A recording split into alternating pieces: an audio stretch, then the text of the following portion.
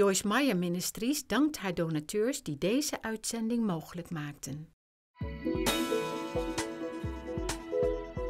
Do you know what the biggest blessing you can have in your life really is? Well, it's probably not what you're thinking. So stay with us.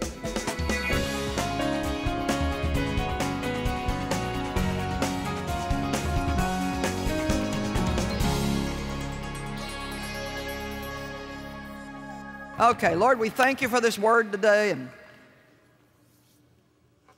thank you that everybody's going to learn and grow and change, and we're going to be better equipped to get out in this world and serve you. In Jesus' name.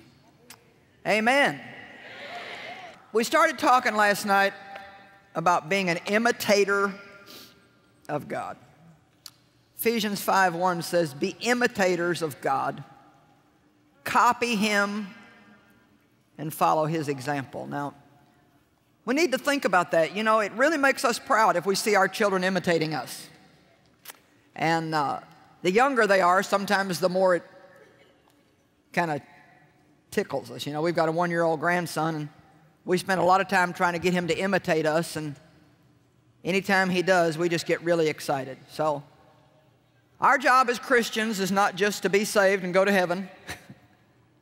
When all this is over here, we've got our nice little mansion that Jesus is working on. And that's good news, but it's about more than that. Being a Christian is about more than just a weekly trip to church. It's about more than coming to a Joyce Meyer conference once a year, or even reading your Bible daily, or praying for your needs to be met. Being a Christian is really about learning how to have Jesus reproduced in you, because you are now His hands and feet, His body. We are the body of Christ. What does that mean? That means that He is living in and through us. There are people that you work with that need Christ, and you may be the only Jesus that they'll ever see.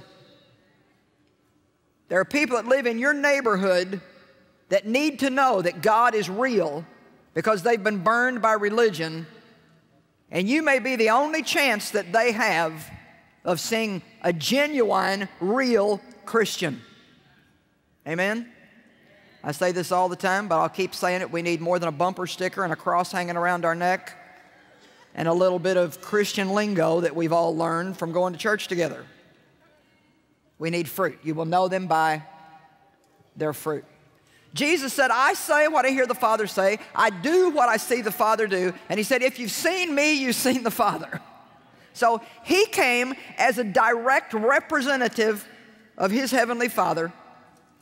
And when He ascended on high, He sent the Holy Spirit to not only be with us, but to be in us, to empower us and enable us to be witnesses. Not just to do something, but to be something. You see, when you are something, then you're spared the agony of trying to do something. I don't want to just put on a show for my Christian friends on Sunday. I want to be the same on Monday, Tuesday, Wednesday, Thursday, Friday, Saturday as I am on Sunday. I just want to be a Christian. Be. Acts 1:8 says, when the Holy Ghost has come upon you, you shall receive power to be witnesses. To be witnesses.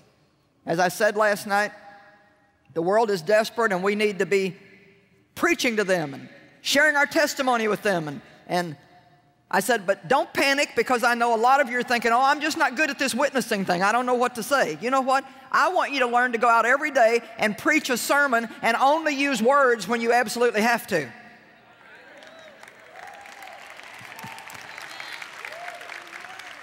We've done enough preaching and not enough showing. We need to show people something.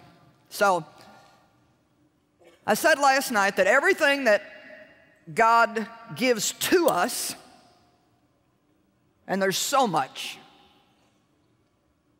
He wants it to go through us to reach other people. If you don't get that understanding, you're going to miss the whole point that God's trying to to make by saving you. If you didn't have a job here, He would just save you and beam you up, get you out of here. He left you here, yes, to enjoy life, but for a lot more than that, so you can be His hands and feet in the earth, so you can be His eyes, you can be His voice, you can show the love to people that they need, you can show the mercy, you can show the kindness, you can give the help. Everything from God is to us and through us. Genesis 12, 1 and 2, God said to Abraham, if you'll obey me and do what I'm asking you to do, I will bless you, I will make your name famous, I will give you an abundant increase of favor, I'll make you wealthy. He promised him all kinds of stuff. He said, and I will make you a blessing. You know, the biggest blessing that you can have in your life, or that I can have in my life, is to become a blessing to someone else.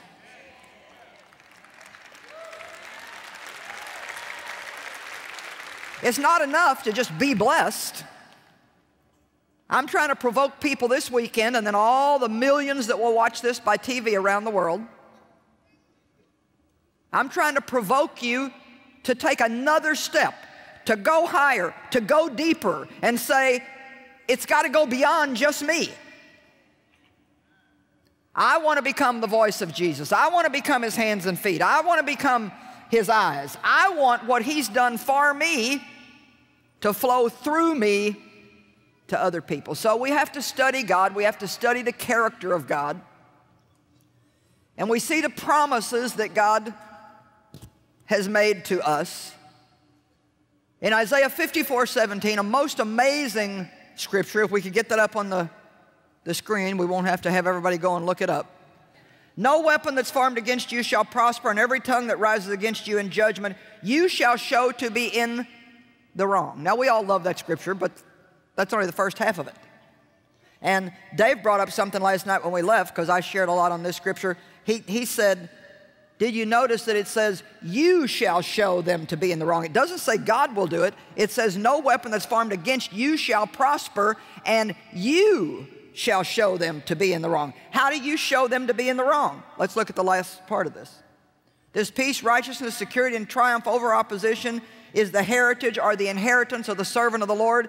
And who is a servant of the Lord? Those in whom the ideal servant of the Lord, which is Jesus, is reproduced. Wow. So, I don't get the first half of that scripture if I'm not working toward the second half. And when people judge me and criticize me and their words become a weapon against me, how can I prove them to be in the wrong? I don't go try to talk them into believing what a nice person I am. What I do is just let Jesus be reproduced in me, because no matter what people try to argue with, they just cannot argue with fruit. I mean, it is very difficult to say this is not an apple tree if it is producing apples.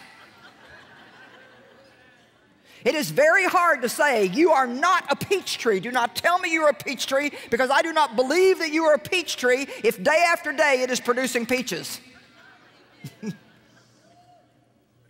And it is very difficult for people to say, you are just a phony. I don't believe in your phony religion. You're no different than anybody else in the world. I don't want to hear about this God of yours. I don't want to hear about your Christianity if day after day after day after day you are just producing godly fruit and godly character. If day after day after day there's peace and joy and love and goodness and kindness and meekness and gentleness and humility and power.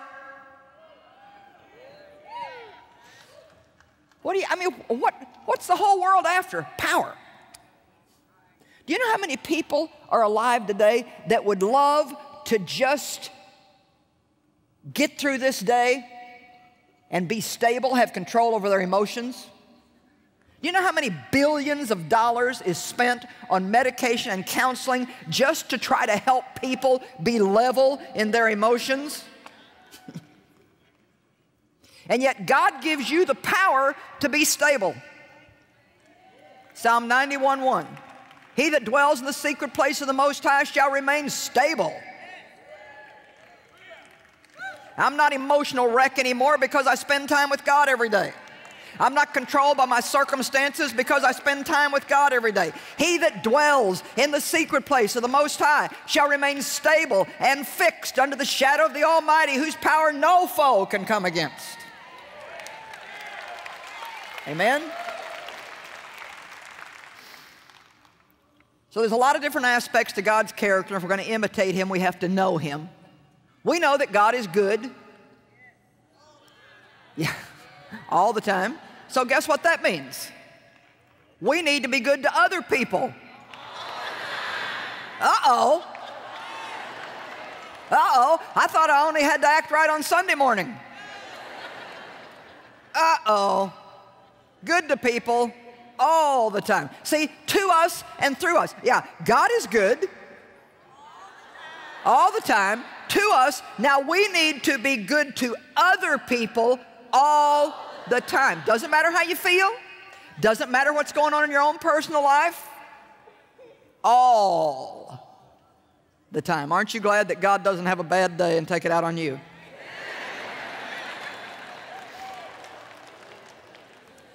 But this morning I want to talk to you about how God is a God of justice. I've learned an awful lot about justice in the last 4 or 5 years, and I must say that it's been really a life-changing thing for me.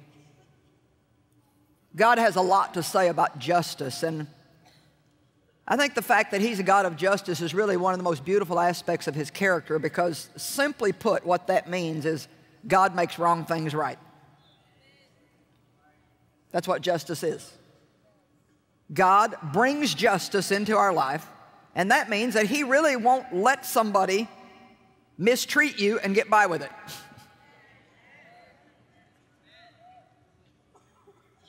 People cannot really take advantage of you and get by with it. They can't even steal from you and get by with it. You know why? Because if somebody steals from you, if God has to take it away from them and move it through 200 people to get it back to you, it will come back to you sooner or later. But the good thing about God is when it comes back to you, it comes back multiplied. Wow. I mean, honestly, if we can ever really have a revelation on what this book is saying to us and the promises of God, man, it would be hard to keep us tied to the earth. You can't steal from me. You can't make me feel bad about myself because I know who I am in Christ. I'd like it if you like me, but if you don't, I'll survive because I know that God loves me. I don't have to be afraid of what's going on in the world today because God is with me and I already know the end of the book.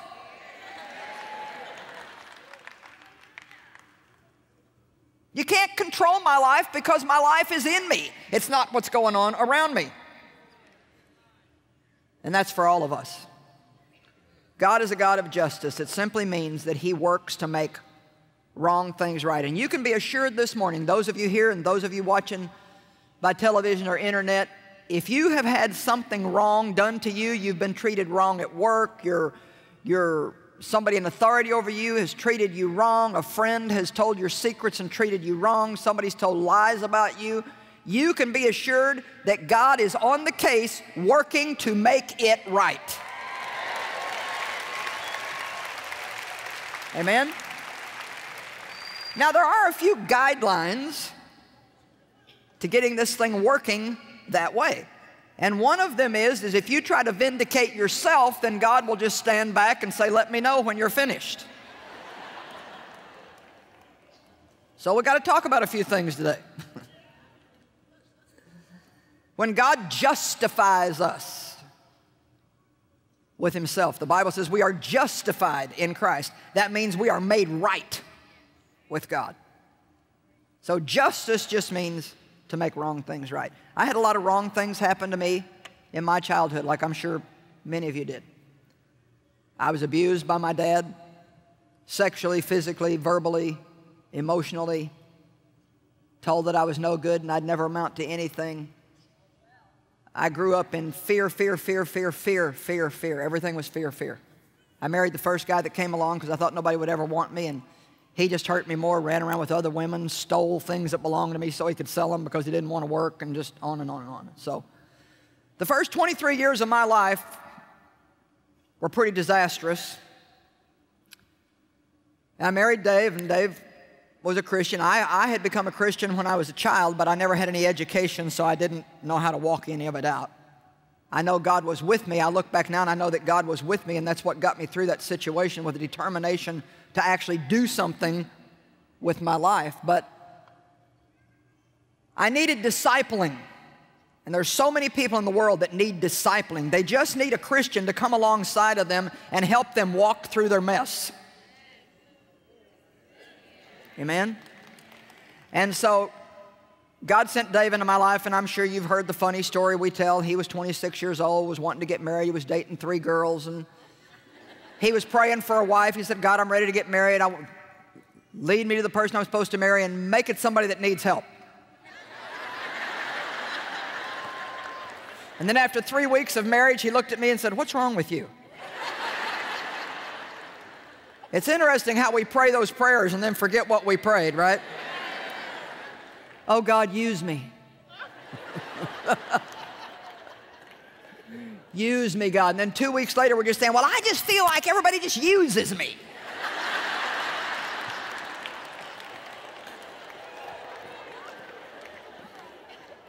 So Dave prayed that God would give him somebody that needed help, and he became an example to me. He became a living example to me. He showed me what it was like to stay peaceful in the storm. He showed me what it was like to love unconditionally.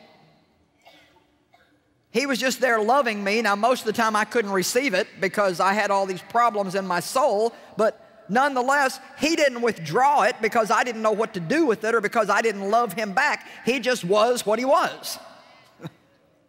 And see, so many of you that are married to spouses that are unsaved, most of the time it's not going to do you much good to try to convince them verbally. Matter of fact, it's really bad when you tell them and don't show them anything. Or when it's really bad if you tell them and then show them the opposite. Dave and I got married and we started going to church, and that was good, you know. I took instructions in the church and was baptized in the church and took all these classes and officially became a church member and officially became a Christian and stayed miserable. Went to church all the time, stayed miserable. I had a sick soul. I had sickness in me. I had a broken heart that needed to be healed. And then as years went by, and by God's mercy, I entered into a deeper relationship with Him. I began to really study the Word, study the Word, study the Word, study the Word. And I started seeing these promises in the Word. And I started seeing things like Isaiah 61, that He will give us beauty for ashes, the oil of joy for mourning, the garment of praise for a spirit of heaviness. And then I saw Isaiah 61, 7 and 8. I want us to put it up on the screen because this was a huge promise to me that kept me going for a long time. Instead of your farmer's shame, you shall have a twofold recompense. A recompense is a reward or payback, compensation. Instead of your farmer's shame, you shall have a twofold recompense, or let's just say a double reward. Instead of dishonor and reproach, your people shall rejoice in their portion, therefore in their land, not just when they go to heaven. In their land they shall what? Possess double what they forfeited. Come on.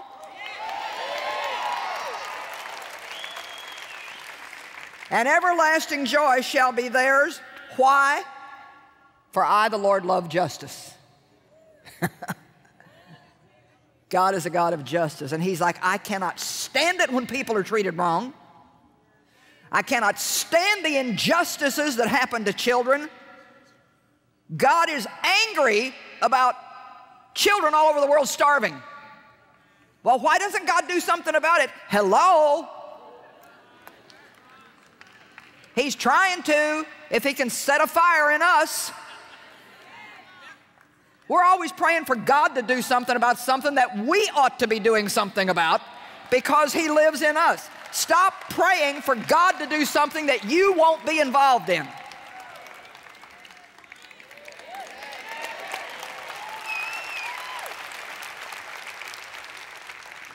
I'll give you an example of what I think injustice is.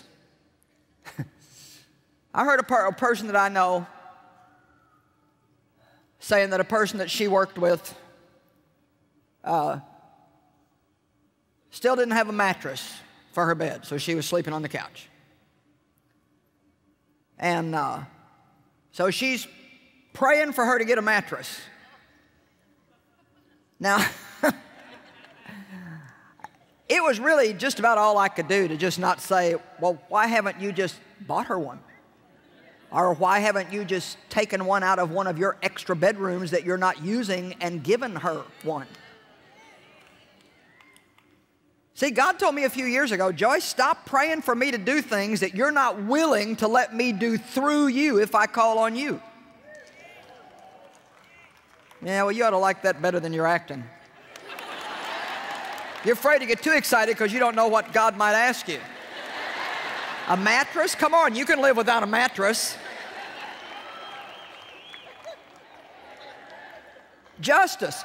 It's injustice for one Christian to have no mattress and another person to have 6 bedrooms, 5 of them not even being slept in, and then that person who has so much be praying for God to do something for this one.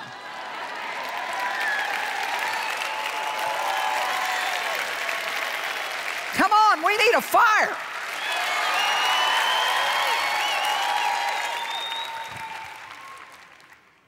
God is a God of justice. Romans 12:19.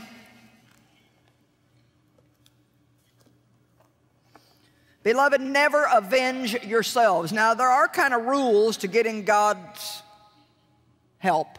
Guidelines, rules, right ways, whatever you want to call them. But in other words, we don't just get to cash in on the good stuff without doing our part. We're partners with God. Now, the good thing is you don't ever have to do anything on your own because God gives us His power to do it. But never avenge yourselves, but leave the way open for God's wrath, for it is written, vengeance is mine, I will repay, says the Lord. So what does that mean? When somebody does you an injustice, you cannot pay them back, because if you try to get them back, you just become like your enemy. But if you will wait on God, trusting Him, and, everybody say and. While you're trusting Him, you need to be sowing seeds into somebody else's life. It's very simple. When somebody mistreats you, you wait on God, you trust God, and while you're doing that, you bless somebody else, then God brings a harvest in your life. So, I tried for years to get my dad back for abusing me by hating all men and having a rebellious attitude, and nobody's going to tell me what to do again, and I had a chip on my shoulder, and you know, all these dysfunctional behaviors that we get when we've been mistreated. And all I got was miserable, miserable, miserable. Well, when I finally saw this, beloved, don't try to avenge yourselves. How could I make my dad pay me back for what he took? He took something that he couldn't give me back. Only God could make it up to me. When I saw that promise in Isaiah that God would not only give me back what was taken from me as a child, but He would give me double honor, double blessing, double recompense.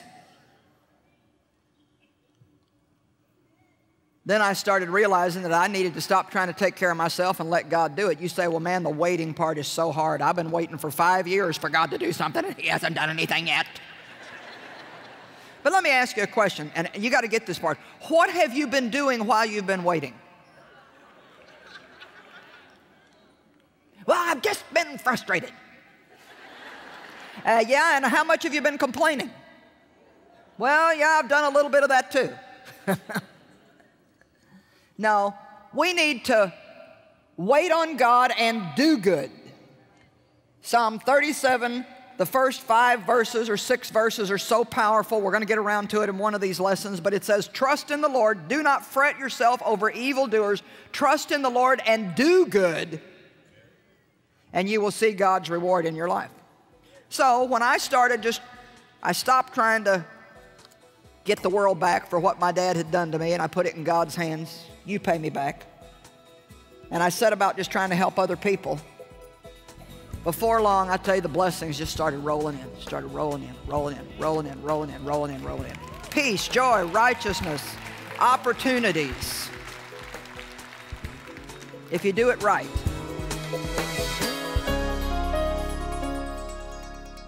Well, the bottom line of what we want you to take away from this program today is that the better you treat people, the happier you're going to be. I love Psalm 37:3. It says, trust in the Lord and do good. Trust in the Lord and do good. When you have a problem, what do you want to do? Number one, trust in the Lord. Number two, do good.